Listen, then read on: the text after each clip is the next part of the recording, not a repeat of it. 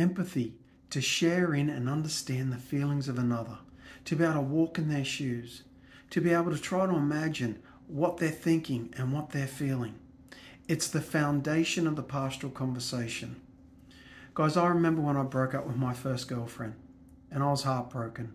And my dad said to me, "Don't worry, mate, when the next one comes around the corner, you'll be so happy this one's gone." But he just didn't understand, and it wasn't helpful at all. What I would have rather him say to me is, "Wow, I can see how important she was to you. And isn't a broken heart painful? And so terrible when the person we want to be with so badly just doesn't feel the same way about us." That would have been like a cool lotion on sunburn. Guys, let's not offer people empty platitudes. Let's not try and fix their problems or solve how they're feeling. Let's try and listen and empathize.